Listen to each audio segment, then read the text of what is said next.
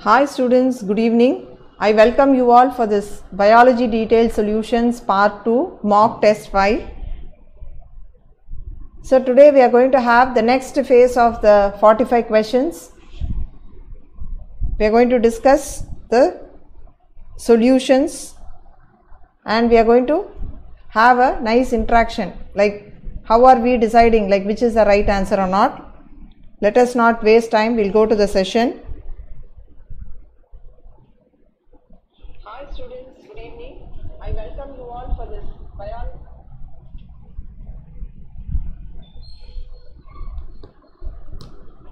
So now we'll start with the discussion. Now you can see the first question here. Yes, the first question is the malarial parasite is polygenetic,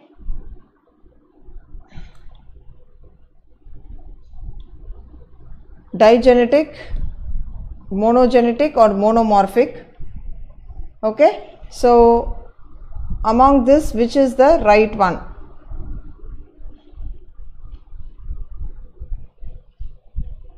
So we can see here the right answer of malarial parasite. Now we all know that malarial parasite, it is going to have two hosts.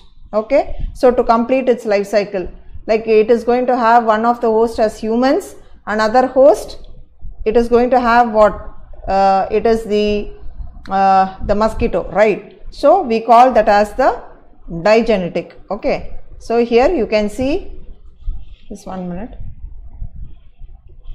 So we can see here it is going to be digenetic. So how are we going to say it is digenetic? Like malarial parasite, like when you talk about it, like it is a digenetic because its life cycle is going to get completed with two hosts. Okay, one will be the mosquito, the other one will be the human. Okay, so the primary host where it is going to have a definitive or a primary host for the malarial parasite, wherein the sexual phase of the parasite, it is going to get completed. Yes, very good Neelambari, you have given the right answer. So when you look into the thing, the sexual phase will be getting completed. Okay, where it is happening, it should have two phases, right? It should be one asexual, other sexual phase. So it requires two phase, like two hosts to complete its life cycle. Okay, so that is why humans, and it is going to use the mosquito as the other host. So it is a digenetic. We'll go to the next question. The pH of the digestive juices within the human small intestine is between 7.5 and 8.5. This environment is slightly basic, acidic, neutral, none of these. So when we say pH, so in a pH scale when you take, okay, the neutral pH is what? It is going to be 7. Anything less than 7 is acidic and anything more than 7 is going to be alkaline. That we are aware of it. So when I talk about the pH, we are in turn talking about the hydrogen ion concentration. So as you see, the pH is going to go less, there is going to be high concentration of hydrogen ion. As once when the pH is going to increase, what is going to happen? The concentration of hydrogen ion is going to become very, very less. So this concept we have to know. So we have to know the pH of the digestive juices within small intestine. They are saying it is 7.5 and 8.5, which means what? They are actually basic. Okay, so pH refers to the relative concentration of H plus ions in a solution.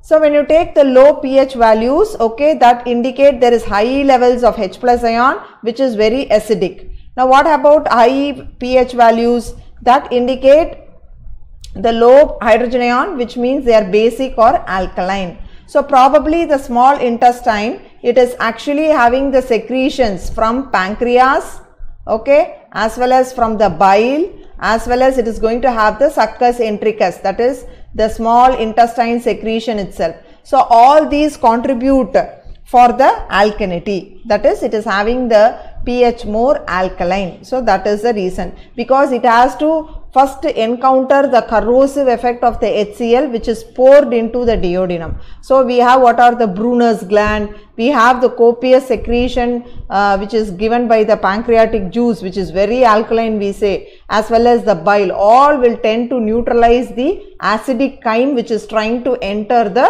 duodenum. Yes, so I hope you will know this concept. So that is the answer. Okay, yes, very good Neelambari, you have given the right answer. We'll go to the next question.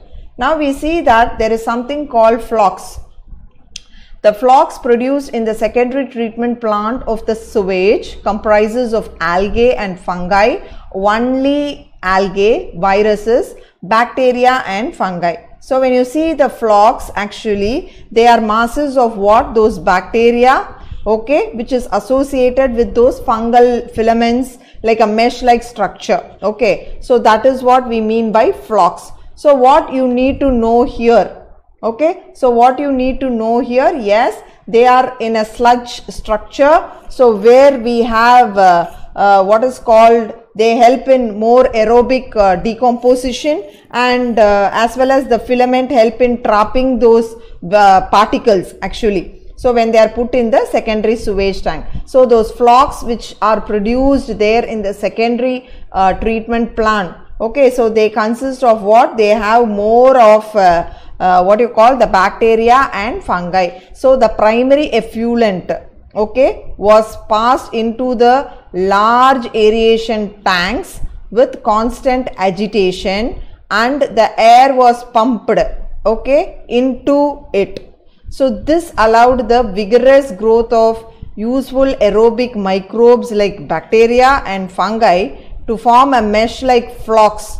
Okay, so the microbes, they consume a lot of organic matter in the effluent, and it is reduced as what we call the BOD. So more the biological oxygen demand, more is going to be what? It is going to be the what you call, more the pollutant the fluid is. Okay, so that is the answer. Okay, okay, just 1 minute.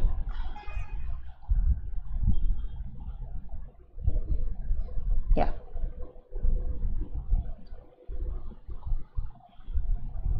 yeah, so the answer is bacteria and fungi. Yes, Neelambari, very good, you have given the right answer, excellent. Okay, so now we'll see the next question. So during the blood typing, okay, the agglutination indicates that, okay, during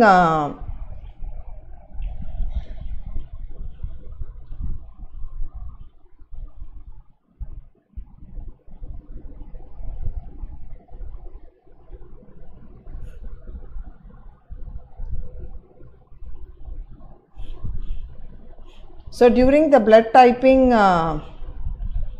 agglutination, it indicates that the RBC, okay, it indicates the RBC carries certain antigens, right? Plasma contains certain antigens, okay, and RBC carries certain antibodies, plasma contains certain antibodies. Now when you take the blood typing agglutination, what is agglutination? So agglutination is nothing but it is a antigen antibody reaction, okay, it is the antigen antibody reaction that we are seeing, okay, and so here you should understand that usually there should not be any agglutination, okay. The agglutination, if it is going to happen, then it is something very serious. That is what you need to first basically understand. Normally in a living body or RBC whatever will not agglutinate, because it is according to the Landsteiner's law. If you are thorough about it, okay, we have the Landsteiner law. What did the Landsteiner law propose? They say that if a particular antigen is present on the surface of the RBC, the corresponding antibody must be absent in the plasma. Suppose if I have A antigen on my RBC surface, then I will not have anti-A in my plasma. Instead, I will have anti-B. So if both are going to be present in a same person, then agglutination will occur. So this is the basis for the blood typing agglutination. So what will be the exact thing, you can see that on the surface of the RBC, it is going to have those antigens. Okay, so if it is going to be A antigen, then your A group. If you are going to have B antigen, then your B blood group. If they have both the antigen, then they are AB. If there is no antigen, then we call them as O group. Okay, see, look into this as I explained according to the Landsteiner's law. What is that? Like if you have say A blood group, it's anti-B. If it's B, it is anti-A. If you are A and B, you don't have any antibody. That's why they are universal recipient. Same way also here also. In O group, there is no antigen, whereas we have both anti-A and anti-B. They are universal donors. So agglutination is a process where the antibodies, they bind to specific antigens. Okay, they will form that large insoluble complexes which render them harmless and facilitate their destruction by other immune system. So the RBC will have those 4 specific antigen like antigen A, B or AB on the cell surface, and during the blood grouping, that is the typing what we do in our laboratory, the added antibodies will bind to them and agglutinate. Okay, so the answer is excellent, Neelambari, good. It is the RBC that carries the certain antigens. So that is why that agglutination takes place. Okay, we'll go to the next question. Okay, the next question here is the statement tiger is in the apex of food chain indicates. The options are the tiger has many enemies, tiger has maximum biomass, tiger is omnivorous, tiger is dependent upon a large number of herbivores. So like when you take in a food chain, okay, you have a various what you call the trophic levels. So every trophic level, the energy is transferred. Like we know the 10% energy that is being transferred. So it starts from the producers and just it goes with the primary consumer, the secondary consumer and all that. So this tiger constitutes the secondary consumers. That means it is going to feed on the herbivores. So they are carnivorous actually. So the tiger is actually the top of the consumer, like when you look into it in a food chain, like it keeps eating on all the primary consumer, that is the herbivores and all that. Okay, that which feeds on the green plants. Okay, so thus indirectly it is also linked with a tree. That is why the tiger is dependent upon a large number of herbivores. Yes, very good, Srivarsan, welcome. Please start answering the session. Okay, welcome. So this is the tiger which is in the apex of the food chain. So that is the reason. Okay, we'll go to the next question. The correct sequence among the following is Paleozoic, Mesozoic, Cenozoic, or it is Mesozoic, Archaeozoic and Proterozoic, or the option C they have given whether it is the Paleozoic, Archaeozoic and Cenozoic, or whether it is Archaeozoic, Paleozoic and Proterozoic. See, the time span is actually, they have isolated into 3 geographical, okay, the 3 geographical or the geological, exact term we should not use geographical, I am sorry, it is geological. So it is the geological period. So it comes from Paleozoic, then the Mesozoic, and then we have what is called the Cenozoic. So usually they say that the age of Earth, okay, so the age of Earth is around some 4 billion years ago. The history of the thing has been divided into 4 eras. Okay, they are nothing but we have the Proterozoic, okay, and then we have the Paleozoic, okay, then we have the Mesozoic, and then it is the Cenozoic. So this is the correct sequence, ma. Okay, so Neelambari, the option is what? It is the one which you have given. Yes, excellent, very good. Okay. So this is the right option. Okay. Yes, we'll go to the next question. Yeah, very interesting. So mostly when it comes with human system, like we'll be very interested to know what question they've asked. So I am also just looking forward. The human kidney. So we're going to talk about the kidney. The option here is responsible for the storage of nutrients such as glycogen, concentrates the urine by actively transporting water out of filtrate, produces more dilute urine when the collecting ducts become less permeable to water, responds to antidiuretic hormone by increasing the urine output. Now children, you should know, like they have given so much of options here, and we are going to find out which is the right one. Now see, first, is responsible for storage of nutrients such as glycogen? No, because glycogen gets stored or deposited up where? In the liver. Concentrates the urine by actively transporting out the filtrate? No. So this cannot be the option.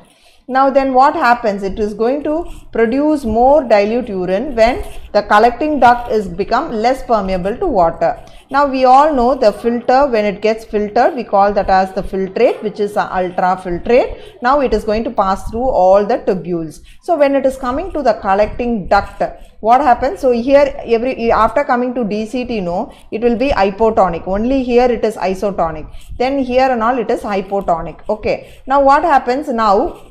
If the filtration is very concentrated and the filtrate is very hypertonic, okay, now what will happen? Then the urine will be very concentrated. Suppose if the collecting ducts becomes less permeable to water, then what will happen? Then there will be more dilute urine. So to have a concentrated urine, it should be more permeable.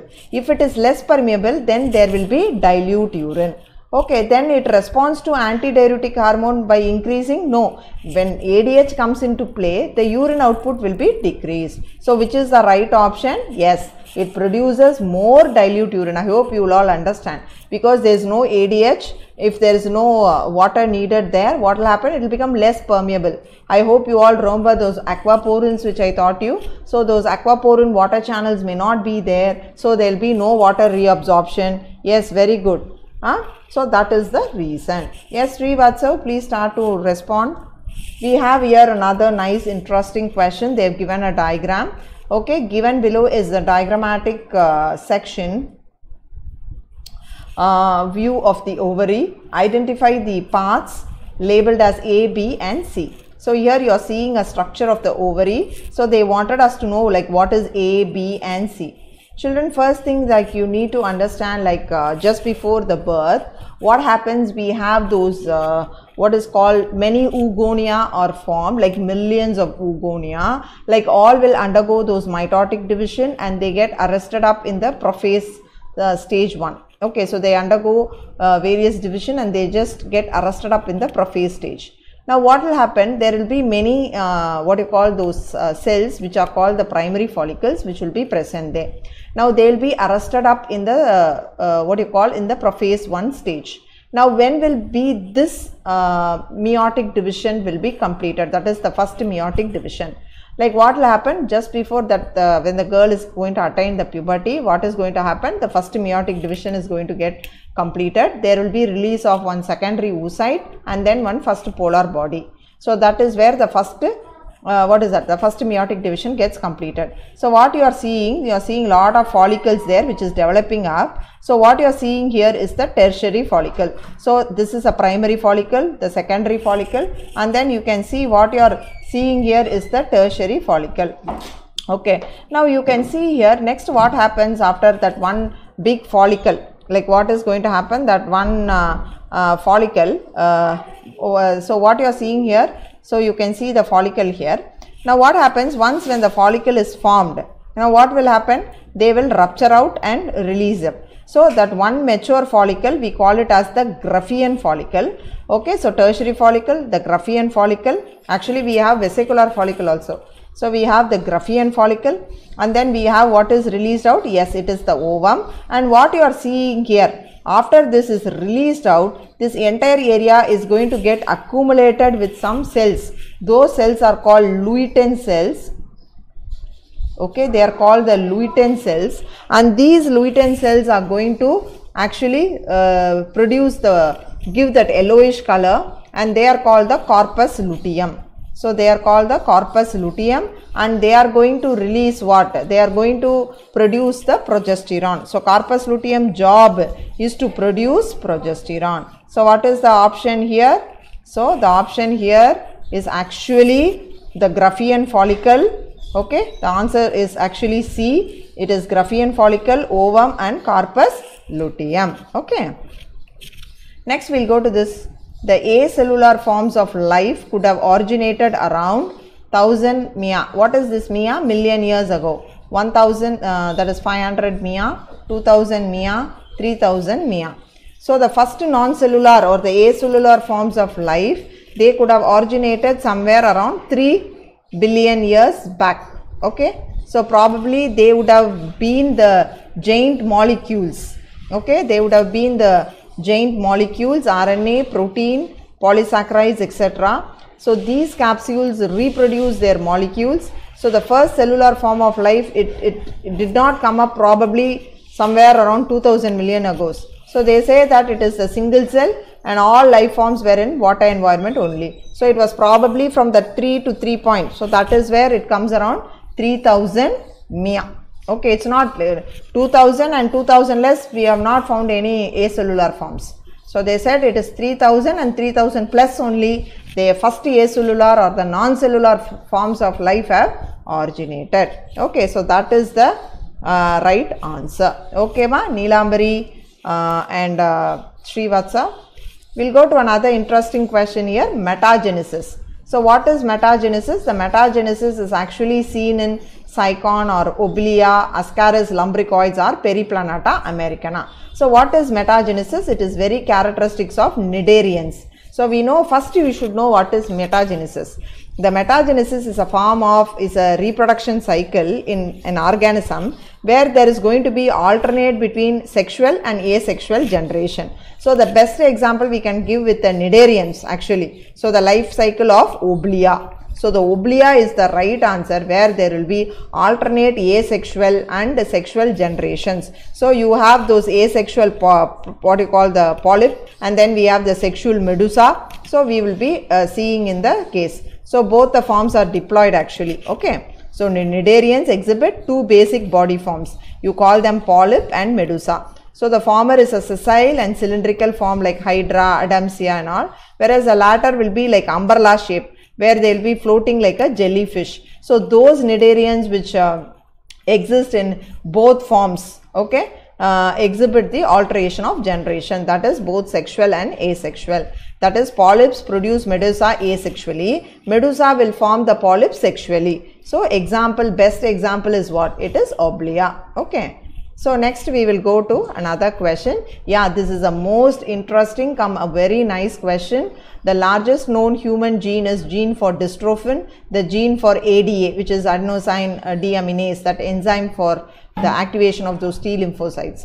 Gene for cystic fibrosis, the CTFR. Gene for phenylalanine hydroxylase. So they have said that the DMD, that is the dystrophin gene, is supposed to be the largest human gene, because it is going to provide the instruction for making a protein called dystrophin. Okay, that protein is actually very much important for the skeletal muscle movement. And this dystrophin is actually a rod-like shape protein where we see the dystrophin. Okay, now the role of the dystrophin is actually, it will connect to the cytoskeleton of a muscle fiber, and it is going to connect the, what you call the cytoskeleton, particularly the filaments, and then it is going to attach it to the extracellular matrix. Okay, so that is very, very important. So this dystrophin associated complex protein, okay, what we see is actually supposed to be very important, because any mutation or any genetic related issues can come up and it can result in Duchenne muscular dystrophy, a commonest form of muscular dystrophy we see. So the answer is what? It is the gene for dystrophin. So the average gene consists of around some 3000 bases. The size can vary greatly. It is the largest known human gene, being dystrophin, which has got 2.4 million bases. So but with dystrophin, the other possible things to remember, connects the cytoskeleton with that of the extracellular matrix. Okay, that you need to know, and it's very very important, particularly in the skeletal muscle as well as even in the cardiac muscle also. So they are present in the muscles actually. Okay, so that you need to know. Okay, so we'll go to the next question. What is true about rheumatoid arthritis? Okay, it is a neurological disorder. It causes inflammation of joints. It's a type of autoimmune disease. Now just look into this picture where I want to tell you, rheumatoid arthritis actually, as a student of biology or a student of medicine, what basic thing that you need to know, it is something called a crippling disease. It is going to cause crippling, like it can bring about these deformities. So it is a crippling disease. Second thing, it is not a neurological disorder. probably the body own antibodies, okay, the immune system, they are going to attack these tissues, particularly the joints, and it is going to bring about destruction of the joint space, resulting in arthritis, which is inflammation of the joint, that we call it as the type of autoimmune disease, the rheumatoid arthritis. So this inflammation is going to be for a prolonged period, where it is going to erode the joint surface and bone erosion with the deformities. Okay, so you can also see that there is inflammation as well. It is so what is the right answer? Yes, students, you are right. The answer is, it is going to be both B and C. Okay, so we give them a classic set of drugs that will have an anti-inflammatory effect, as well as it has to suppress their own immune system so that they can overcome the disease. So rheumatoid arthritis. Okay, okay, yes, very good, students. Yes, please do chart. So we have the next set of question. The stirred tank bioreactors have been designed for addition of preservatives to the product, purification of the product, ensuring anaerobic conditions in the cultured vessel, availability of oxygen throughout the process.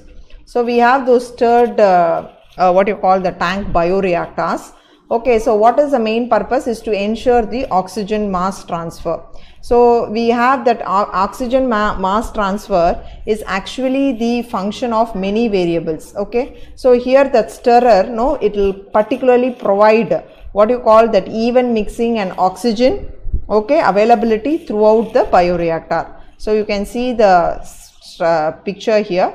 See, you are having the picture where there is a stirrer here. So what it is going to do, the stirred tank bioreactors, okay, it has got that cylindrical or a curved curvature to facilitate the mixing of those nutrients. So it is going to continuously, constantly supply those oxygen, okay, throughout the process. So the presence of this rotator which is there, okay, so what it is going to do, the blade or shaft, that will facilitate the even mixing and the oxygen available throughout the bioreactor. So the answer here is, it is the availability of oxygen throughout the process. So that is the right answer. Okay.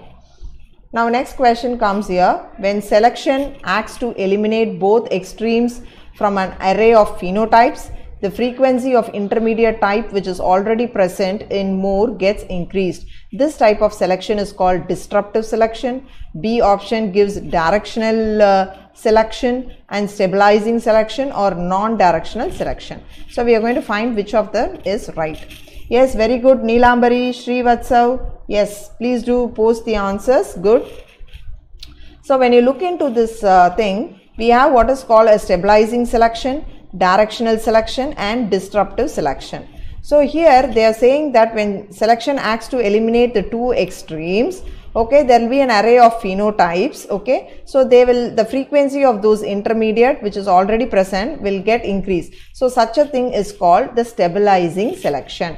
Okay, what it is going to do in stabilizing selection or normalizing selection, which is the other name, okay, when selection acts to eliminate both the extreme, okay, so what is going to happen, that intermediate phenotype which is already most common, that gets increased. So that is the right answer. Whereas in directional, it will favor one extreme, that is directional. If it is going to favor both the extreme, then we call it as disruptive, which is bimodal distribution we say. So the right answer here is what, ma? The stabilizing selection. Okay. Okay, we'll go to the next question. Next question is very, very simple. The 60th question here. So what is the 60th question they are giving here? Yes, the thalamus.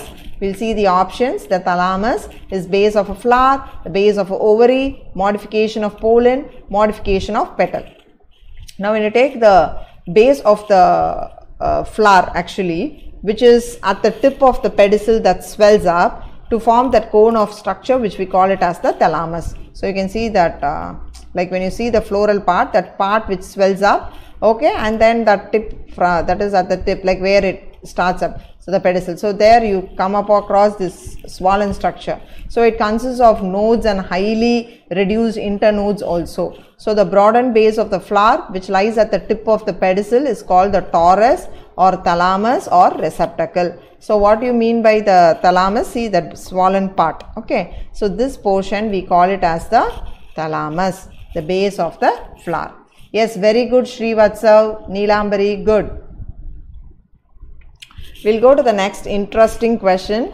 Yes, the contraction of the ventricle and the heart begins by command from caudate tendineae, SA node, Purkinje fibers and AV node. So, like when it comes to from where is the information coming and how are these ventricles going to respond. So, when you look into this picture, see this is called the SA node, the AV node, the bundle office.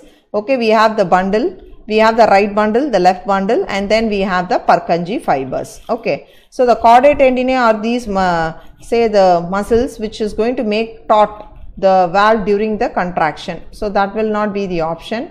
The Purkinje fibers is the one like the ramifications as you see. So that cannot be, or the AV node. So which is called the pacemaker of the heart? Yes, it is the SA node. Yes, very good children. It is the SA node. Because why we call the SA node as the pacemaker? Because it can initiate its own rhythm. It can go on its own phase. That is what we call it is around 70 to 80 beats per minute. And you can see that it can generate the maximum number of action potential, that is 70 to 75 per minute. Okay, and is responsible for initiating and maintaining that rhythmic contraction of the heart. So whatever the impulse which starts here, it is going to pass through the interatrial tract, reaches the AV node, and through all this bundle it is going to pass the information. So this electric current that which is traveled to the ventricle, that is which it makes the contraction of the ventricle. So that is why we call the SA node as the pacemaker of the heart. Yes, excellent student, you have given the right answer.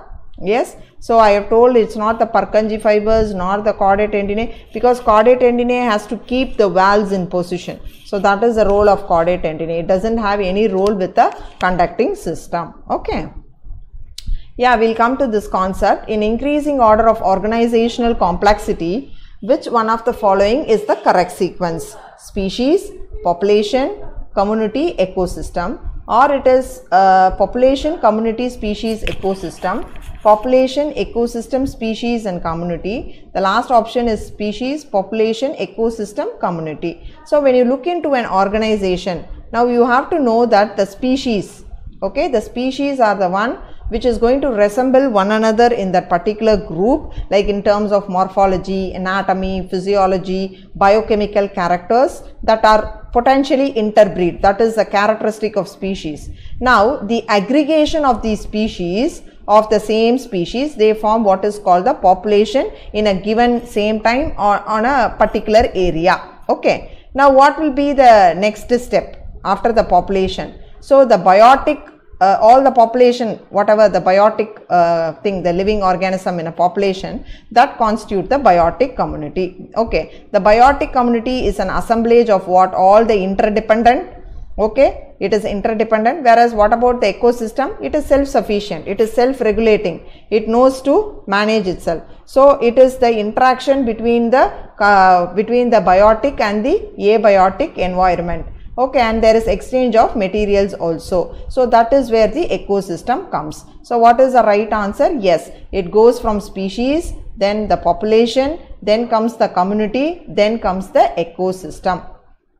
Okay. So I think Srivatsav, now you are able to follow. See, species, okay, they are group of organisms that are alike.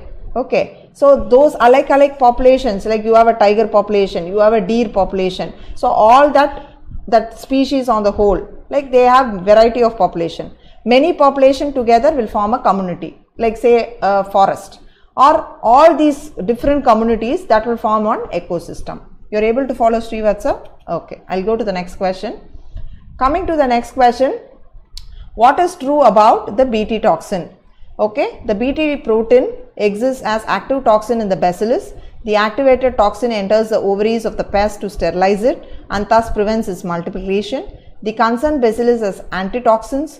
The inactive protoxin gets converted into an active form in the insect gut. Okay, so now first you need to understand this concept that what we call the Bt, that is the Bacillus thuringiensis, it's a gram-positive, it's a gram-positive bacteria. Okay, later I'll just put on with it.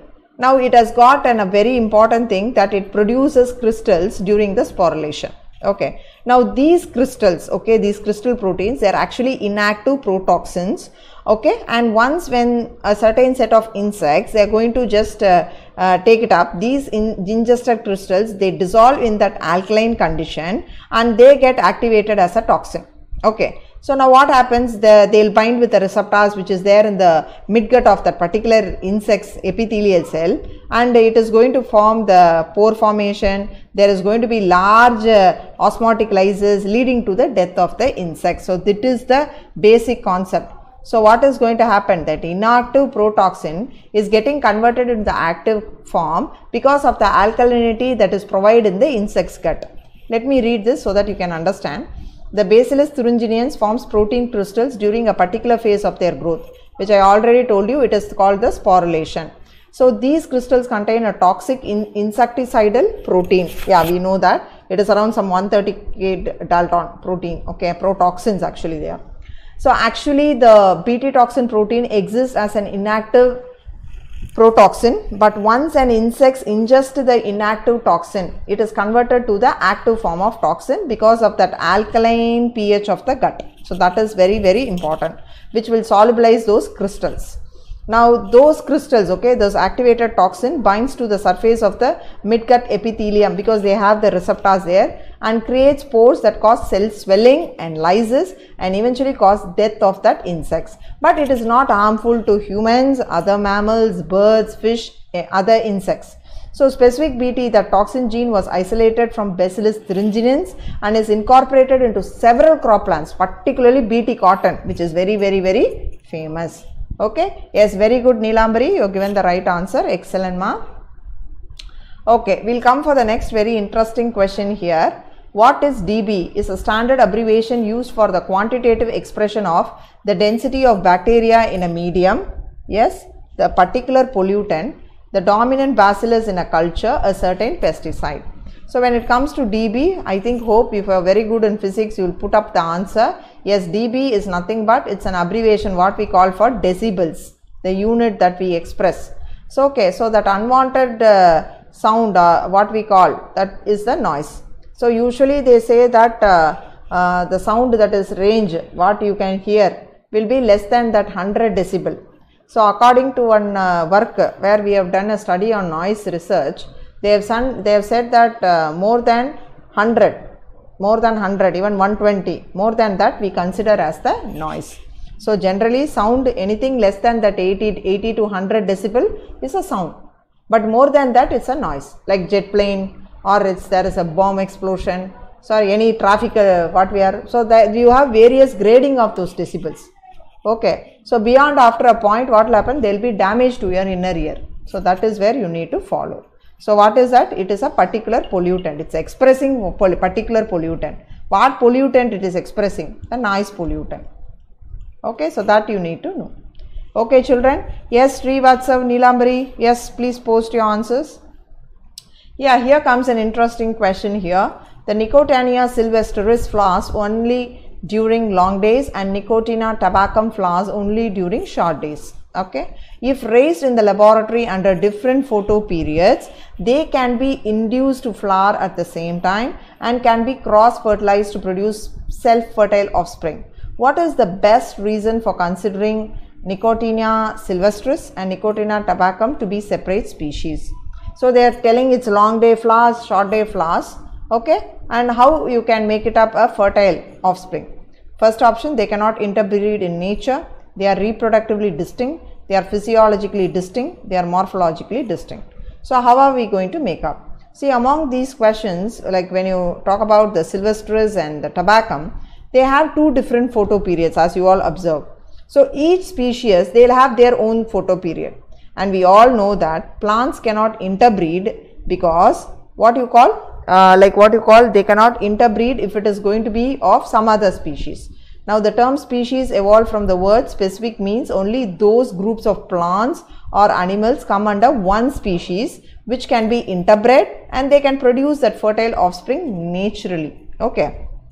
Now when you talk about the tabacum and sylvestris, they cannot produce flowers naturally. They cannot produce flowers naturally. They have different photoperiods, hence they don't belong to the same species. Okay. So they cannot interbreed in nature. So that is the right answer. Even though they are Nicotinica, Silvestris and Tabacum, they are of different species where they cannot be interbred in nature. Okay, so that is the right answer.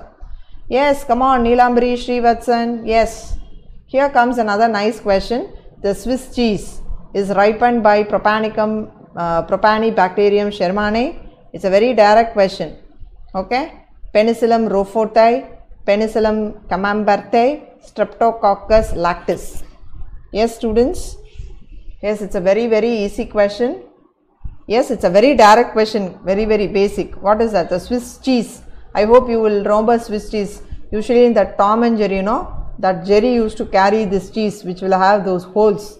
Okay, it will always go and irritate the Tom. It will have those cheese in his hands. Yes, you can see the cheese here. Okay, which the Jerry likes. You can see here, right? So those holes which have been made. Okay, the Swiss cheese is characterized by those large holes.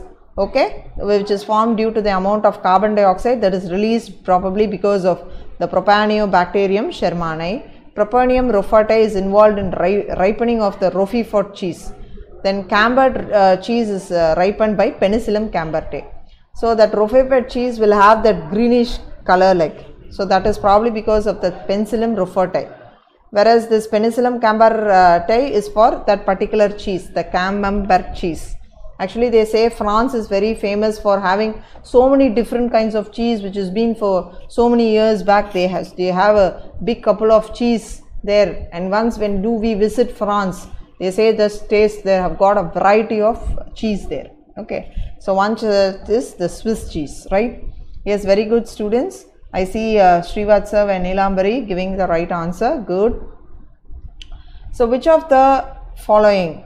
Okay, which of the following statement are correct and incorrect? Good. The question is something nice they've asked, which is quite different, right? You're going to choose the correct one, you're going to choose the incorrect one. A band of the muscle are dark and contain myosin. The I bands are light bands and contain actin. During muscle contraction, the A band contracts.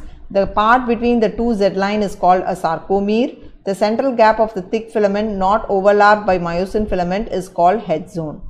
Now when you come into this picture, see that I already said, like when you pass a polarized light, okay, you get the alternate dark and light bands, probably because of the presence of those thin and thick filaments, that is the actin and the myosin, and so you get that striated appearance. That is why we call the skeletal muscle as the striated muscle.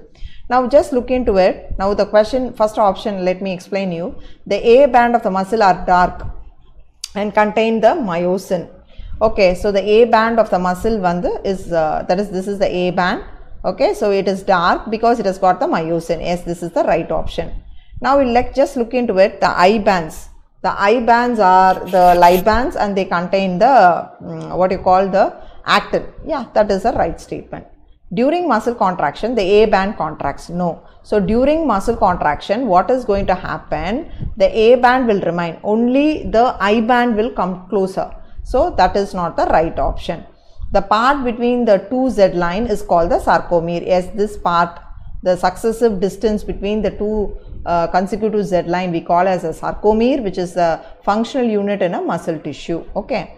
Then we have the central gap of the thick filament not overlapped by myosin. Actually, it is overlapped by the myosin filament, and that is why we call that as the H zone. Okay, so this is a wrong statement. So which is the right answer? The first, second and the fourth are the right option, whereas the third and the fifth are the wrong options. Okay, students? Yes, come on, Neelambari and Srivatsav. Yeah, this question I think already I have discussed also. So the second maturation division of the mammalian ovum occurs shortly after ovulation, before the ovum makes entry into the fallopian tube, or until the nucleus of the sperm has fused with that of the ovum in the Graafian follicle, showing the first maturation division after the sperm has been penetrated by the ovum. So already I said that oogenesis starts with the division of oogonia. Like we have number of oogonia, like millions of oogonia, which give rise to primary oocyte. Now this primary oocyte, okay, now all these oogonia are formed by mitotic division. Now what happens once the oogonia, they will divide and they form the primary oocyte. Now this primary oocyte will undergo the meiotic division and it will enter into the prophase 1 of the meiotic division and it gets temporarily arrested at this stage. Now these primary oocyte, they get surrounded by primary, secondary and tertiary follicle respectively. The tertiary follicle will grow in size and it will complete its first meiotic division to give rise to haploid secondary oocyte. Now it is not the tertiary follicle, we have what is called the Graafian follicle. So you have to know that every month some 5 or 6 follicles will be outrightly selected. All will tend to grow, but only one will mature up, which we call it as the Graafian follicle, and that is the one which will complete the first meiotic division by producing the haploid secondary oocyte. Now the secondary oocyte, now it will form what is called the zona pellucida around it. Okay, so during fertilization the sperm is going to fertilize the it is going to make an entry into the zona pellucida, through that it has to pass through. Okay, now once when it goes here, it is completing the second meiotic division. That is, the secondary oocyte will complete forming unequal two cell. One will be the haploid ovum, another one will be the second polar body. So what is the answer? So the second maturation division or the second meiotic division in the mammalian ovum will occur only after the ovum has been penetrated by the sperm. Okay ma, you are able to follow this? Yes. The most significant value of vegetative propagation is that it enables rapid production of genetic variation. It is a means of producing a large population of individuals genetically identical to a parent. Okay, it ensures that the progeny are safe from the attack of disease and practice. It is an ancient practice. So what is the most significant? We know it's traditional, we know that it is going to have a rapid production, but it is not going to have any genetic variation, being an asexual method. So vegetative propagation is actually a asexual means of reproduction. Okay, so what is going to happen here? Now suppose from a part of a plant, when you are going to take it up, okay, that forms what is called the explant, okay, or a fragment. Now you are going to put it in another. So they are going to produce, it is just identical to the plant. Okay, so we call that as what? It is a clone. So it is going to be exactly same as that of the parent. So vegetative propagation is a form of asexual reproduction, like only one plant is involved, like it's uniparental, and it is going to produce a progeny which will be exactly having the same copy, genetical identical to the parent. Okay, so because the clones are just coming from the original plant, there is not going to be any mixing of DNA occurs. So the most common forms of vegetative propagation, like we can have what is called grafting, okay, layering. These are some of the common forms which we would have heard, okay, or what we are using in tissue culture, the suckers, the stolons, okay, in Pistia. So all these are some of the methods, even the bryophyllum. Okay, even all that. So there are very good example of what you call the asexual reproduction. Okay, so that you need to know. So that you need to know. Yes. So this is with the vegetative reproduction. We'll go to the next question. Yes, so this is the answer which I already explained. So it produces a large population of individuals which will be genetically identical to the parent. So that is the right answer. Yes, Neelambari, please start posting the answer. In photosynthesis, for fixation of one molecule of glucose, the number of ATP and NADPH2 required is 12 and 18, 18 and 12, 6 and 12, 18 and 18. So from one molecule of glucose, what is going to be formed? Now you can see that from one molecule, that is that one molecule of glucose, it is going to require 6 turns of Calvin cycle, like we will see here. So during photosynthesis, one Calvin cycle takes in only one carbon at a time. So it is 6 turns of the cycle to produce that glucose. Okay, so for the formation of one molecule of that exo sugar, 18 ATP and 12 NADPH2 are actually used. That is 30 ATP and 12 NADPH are used in C4 cycle. So the ATP and NADP are what? They are the assimilatory powers. With the help of the light, they will be formed. And from this, what is going to happen? It is going to help in production of starch. That you need to know. So what is happening with actually here? There is going to be 6 turns of the cycle. Now when there is going to be 6 turns of the cycle, okay, what is going to happen there? It is going to form the net molecule, that is around 18 ATP there. But what is happening in the Calvin cycle there totally? We are having around 6 turns and 3 ATP molecules. So 18 ATP molecules in terms with 1 turn of the Calvin cycle. So it is 18 and 12. So that is the answer. Yes, very good Neelambari, you have given the right answer. The force of tension cohesion exceeds root pressure on a rainy day, foggy morning, sunny day, full moon night. So when you look into that force of tension cohesion, like you can see the cohesion pressure, okay. So what is going to happen on a sunny day? Yes, there is going to be more transpiration, okay. So what is how it is going to exceed the root pressure. So it is the force of tension, whatever is there, is going to exceed the root pressure probably on a sunny day, because the rate of transpiration is going to be very, very high on the day. Okay, so that is the right answer. What is true about limbic system? It is a part of the forebrain. The amygdala and hippocampus are part of it. It regulates sexual behavior and emotional reaction, all of this. See, when I talk about limbic system, there are something called a limbic area where it is present exactly below our cerebral hemisphere. We say actually to describe it in a term like it is like a man sitting on a horse, okay, without those reins. So it is not under the control.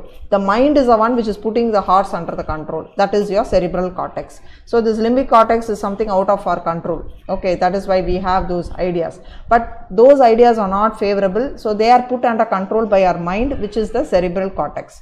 So these limbic system, actually we have a array of nucleus, like we have amygdala, entorhinal cortex, we have the hippocampus, okay, and then we have what is called the part of it will be a portion, that is the pyriform cortex, all that is been there. So they say traditionally, like to talk with this limbic system, it is more associated with the hypothalamus. So they say that sexual behavior, the emotion, what we have, all that is contributed from the limbic system. Okay, so we can see here, see, this is the cerebral cortex. Okay, so this is that amygdala, hippocampus. They say like these structures, no, they don't have that what we call that like they are very basic with the development of those emotions and those sexual instinct and all that. So they are put under the thing, because of the cortex, and they are part of the forebrain only. So it's a part of the forebrain. The amygdala and hippocampus are part of it. It regulates the sexual behavior. So all of these is the right answer. Yes, very good Neelambari. Next, which of the taxonomic aids can give comprehensive account of complete compiled information of any one genes or family at a particular time? Taxonomic key, flora, herbarium and monograph.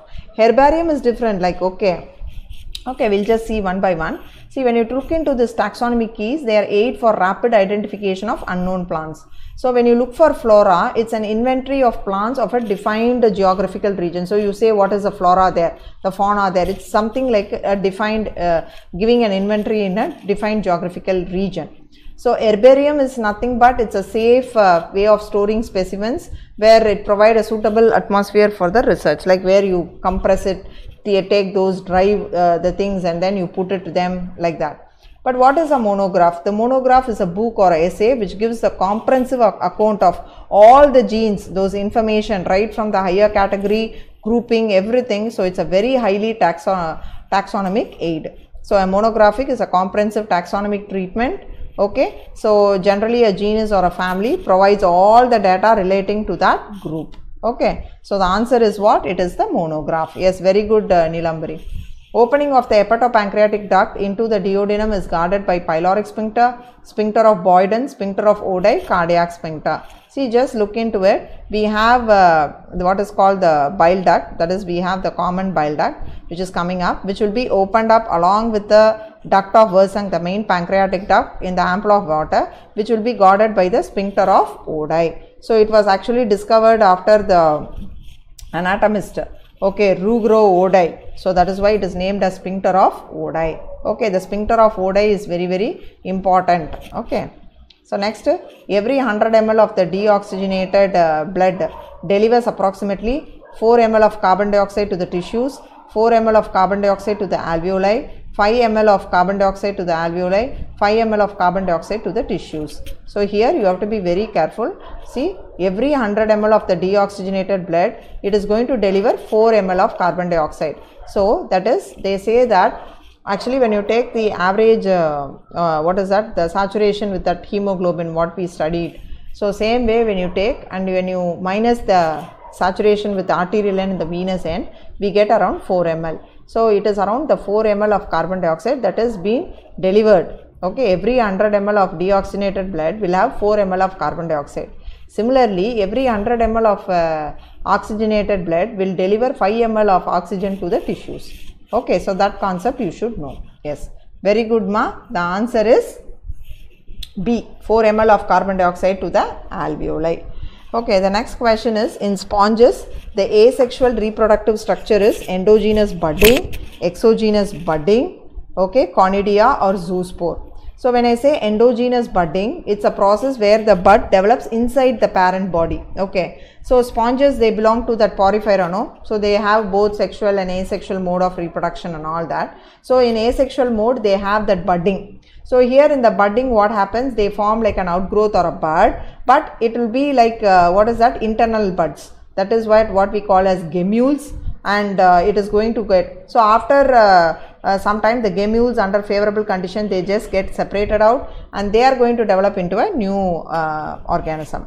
So the common asexual reproductive structures are conidia, that is penicillium, buds in hydra, gemmules, which is the exogenous bud is common in hydra, but endogenous bud is common in the gemmule, the sponges. Okay, so depending on, and zoospores in fungi. So depending on the favorable condition, what is going to happen? The gemmules which are formed in the thing, they will be just then released out. So the answer is endogenous budding. Yes, very good ma. The precursor of tissue macrophages are lymphocytes, eosinophils, monocytes, none of these. See, when I say macrophages, it is actually the lymphocytes, eosinophil, all that is, it is a monocyte. See, monocytes actually, it is a type of WBC, supposed to be the largest WBC. Okay, it is around some 12 to 18 micrometer in diameter. It is a granulocyte. So that is produced from the stem cells in the bone marrow. So these monocytes will remain in the blood for very short time because they are a weak phagocyte. It can phagocyte, but not to that great extent. So what happens? Then it migrates to the other tissues as macrophages, moving particularly to those areas invaded by bacteria and other foreign materials, and they perform phagocytosis. Now one thing you should know, that these macrophages, okay, they are wandering macrophages. Some macrophages will be fixed, okay, and they have their specific name, like how we have Kupffer cells in the liver, osteoclast in the bone, the dendritic cells in the skin. Okay, so like that. Okay. The secretions of Dash gland helps in lubrication of the penile organ. Okay, the prostate gland, the bulbourethral gland, seminal vesicle, none of these. So when you look into the prostate and seminal vesicle, they are the one which is going to add the main content of the semen fluid. But coming on to the lubrication part, it is done by the bulbourethral gland, which is called the Cowper's gland, which was actually discovered by William Cowper, who is an anatomist. Okay, so you can see that P-like structure, okay, which is there, located there in the near the urethra. So they contribute to the final volume of the semen. They are the one which is going to help in lubrication, and it also helps in neutralizing the acidity of the urethra also. So that is where it is very important. So bulbourethral glands. Okay mama. Which of the following is not a function of skeletal system? Storage of minerals, production of body heat, locomotion, production of erythrocytes. So when you look which is not a function, storage of minerals, yes, calcium, yes, everything is getting stored up there, phosphate and all. Locomotion, yes. RBC production, yes, bone marrow. So which is not the option? Yes, it is the production of body heat, which is not the function. It is actually the function of the muscular system. Okay. Which element is required for the germination of pollen grains? Boron, calcium, chlorine and potassium. So which element is required? Now you can see that mostly the micro element, particularly they are required in small amounts. So we see the boron. So the boron is a micro element which is actually present in the soil in very small amount. So they are present as boric acid and tetraborate anions. Now what is going to happen? This boron is required for the germination of those polar grains as well as for the cellular differentiation also. So the right answer is boron. Yes, Neelambari, please do post your answers. Okay. Okay, we'll go to the next question. Halophiles differ from eubacteria in, the options are having different cell wall and cell membrane structure. Okay.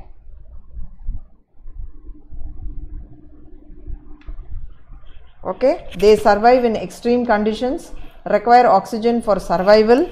More than one option is correct. Okay, we'll see what is that. So the halophiles are substances, like they are named after the Greek word which is called salt loving. Okay. Okay, so what are those halophiles? So they are named after the Greek word salt loving. They are extremophiles, like they thrive in that extreme of salt solution. So while most of the halophiles, they come under this domain Archaea, they are bacterial halophiles, and some are eukaryotic species like that algae, Dullinalia, or fungus Valamia. So the right answer, more than one option is correct. So okay, so the halophiles, they differ from eubacteria in all the more than one option is correct. So that will be the right answer. Density of population increases with emigration increases, immigration decreases, mortality increases, natality increases. So when will the population increase? Natality means what? It is the birth rate, right? We all know about it, the number of birth. So what is going to happen generally when the birth rate is going to increase? Definitely the population will increase, probably by germination or hatching or fission or by childbirth, anything you can take, which is directly proportional to the birth rate. So density of population is directly proportional to the natality. Yes, very good Neelambari, you are giving the right answer, ma. Which of the following statement is regarding the decomposition is false? Warm and moist environment favors decomposition. Decomposition rate is slower if detritus is rich in chitin and lignin. Earthworm is a detritivore. Precipitation of soluble inorganic nutrients into the soil horizon as unavailable salt is called mineralization.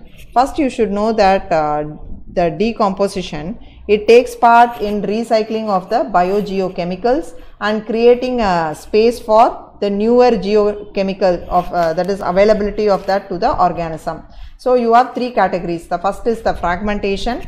Okay, then we have the catabolism, then we have the leaching, and then we have the mineralization. So when you look into leaching, the part of the water soluble substances which are present in the fragmented or it is coming from the decomposed detritus, they go into the soil where they will be percolated with water and they get precipitated like salt.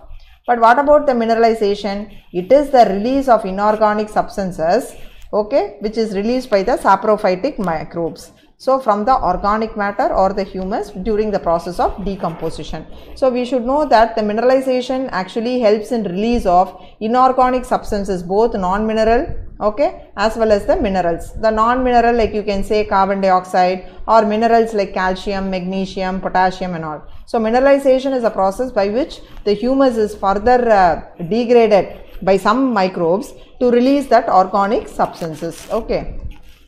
So which among this is the wrong one? The precipitation of soluble inorganic into solid as unavailable salt. So that is a wrong one. Okay. So select the wrongly matched pair with regard to C4 cycle. Okay. Primary carbon dioxide fixation, PGA product. Site of initial carboxylation, mesophyll cell. Primary carbon dioxide acceptor is PEP. C4 plant, maize. So something they are asking us to pick out the wrong one from C4 cycle.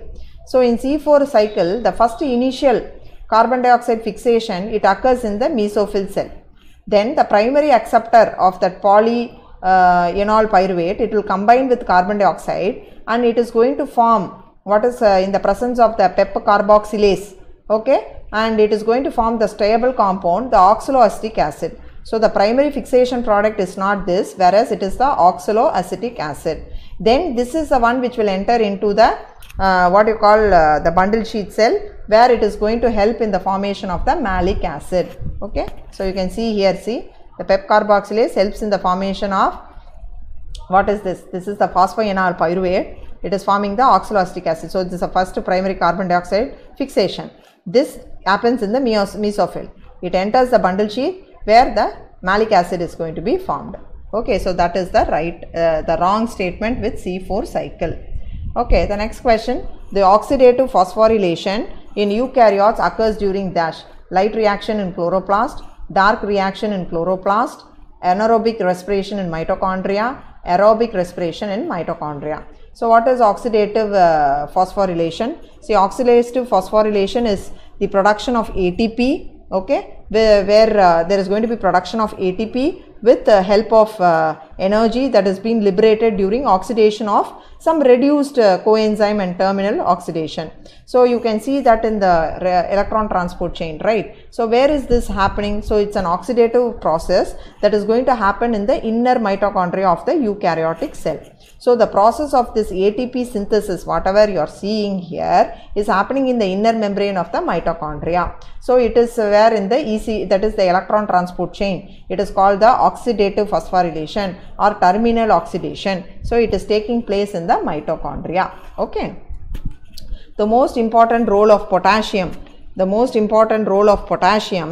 ions is that it provides a red color, it promotes photosynthesis, it influences many enzymic activities which regulate many plant processes, it helps in the formation of cambium. See, potassium when you take, it has got so much of activator of several enzymes, particularly including the DNA polymerase. So it is going to activate more than 40 enzymes that regulate most of the plant process. So it is very much important for activating the enzyme. So it influences many enzymic activities which regulate many plant processes. Yes, very good Neelambari, you are interacting very good.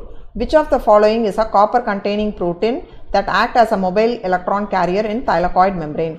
Plastocyanin, plastoquinin, pheophytin, cytochrome B6. So the copper containing is what? It is the plasma, that is the plastocyanin, which is involved in the electron transfer. The plastocyanin actually it functions as a electron transfer agent, which is between the electron, that is the cytochrome F, which is between the cytochrome F to cytochrome B6F. Okay, so which is from the photosystem 2, okay, and P700 to photosystem 1. Okay, so that is where it is very important. So here the cytochromes, the cytochrome F will act like an electron donor. So plastocyanin is a copper containing protein that is involved in electron transfer. In photosynthesis, it is going to help in transfer of electron from cytochrome F to cytochrome B6F from photosystem 2 to photosystem 1. So this cytochrome B6F and that P700, okay, they are both membrane bound proteins which are exposed on the lumen side of the thylakoid membrane of the chloroplast. So here the cytochrome F will act like an electron donor, while P700 will accept the electron from the reduced plastocyanin. So the plastocyanin is the answer. Yes, very good Neelambari. The diploblastic animal with radial symmetry is roundworm, earthworm, liver fluke and hydra. So this form of symmetry is very characteristic of hydra, like you can see here, which is the radial symmetry. So in hydra, which are coelentrates, they have that ectoderm, outer, inner endoderm, and in between they have the mesoglia, which we are aware of it. But what about the roundworm? The roundworm is actually, they are bilaterally symmetrical, okay, triploblastic. Earthworm, which is annelid, bilaterally symmetrical, triploblastic. What about liver fluke? Platyhelminth, bilaterally symmetrical, triploblastic. The hydra is the one which is diploblastic, radial symmetry. Which organism is used as a biocontrol agent of several plant pathogens? Baculovirus, Bacillus thuringiens, dragonflies and trichoderma. So when I was reviewing through these answers, the nearest comes with the baculovirus and trichoderma. Because baculovirus, they say it's group of this nucleopolyhedrovirus, even they are also good among biocontrol agent. But among them, the recent research have proved that it is the trichoderma, because it is several plant pathogen they are asking. They say that trichoderma, it dominate most of the most of the pathogens like Pythium, Fusarium, Rhizoponia species, like that. So it has got a vast variety of biocontrol agent of several plant pathogen. So biological control being developed for use in the treatment of plant disease is the fungus trichoderma. So the trichoderma species, they are free living fungi, very common in root ecosystem, but they are very effective for several plant pathogens. Like I said, no, they are very effective target, like with the Pythium, Fusarium, etc. So those species, like that you can count them on with so many species. which they have reported. So the answer is trichoderma. Next, in the given diagram of antibody, X indicates the X here, constant region of the heavy region, disulfide bond, antigen binding site and light chain. So when you look into the antibody, it's called the immunoglobulin, which is a Y-shaped structure which has got 2 light chain and 2 heavy chains, and it has got a region which is called Fab and FC. FC is the portion which will bind to various cells or where it attaches itself to some complement system. The Fab portion, which is called the fragment, okay, it has got a constant region and a variable region. It is the portion where it will bind with the antigen. So what is the answer? It is the antigen binding site. Okay, so this X portion is the antigen binding site. Okay, the antigen will combine with the antibody. They will have a lock and key manner and they will have. So that is the answer. Okay, so I think with this we have come to the end of the discussion of the part 2 phase of the biological questions. Neelambari, good thing, you have interacted very well, and other students, excellent. Soon I will meet you in another session with very nice, interesting, detailed biology solutions. Thank you, children. Good night.